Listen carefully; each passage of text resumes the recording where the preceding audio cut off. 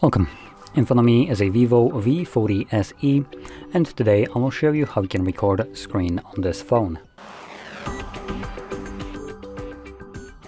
So to get started, pull down your notifications by swiping down from the top of the screen. Do that twice, which will extend the list of toggles, and now locate the screen recorder, which for me it is on the second page right over here.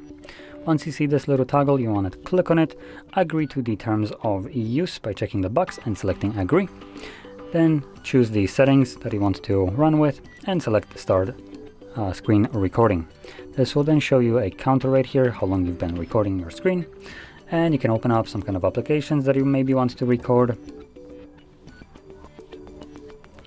And once you're done recording them, you can just interact with this overlay, barely visible in here, and select the red square.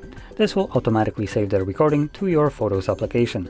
And I also want to add that that overlay that was visible right here will not be visible on the screen recording. So here we have Photos, and I'm pretty sure we also have the, there we go, Albums application. That's what I'm gonna go with because I don't like Google. So in here, you want to navigate to Albums, and in Albums you'll find Screen Recordings album, in which obviously you will only see screen recordings and nothing else.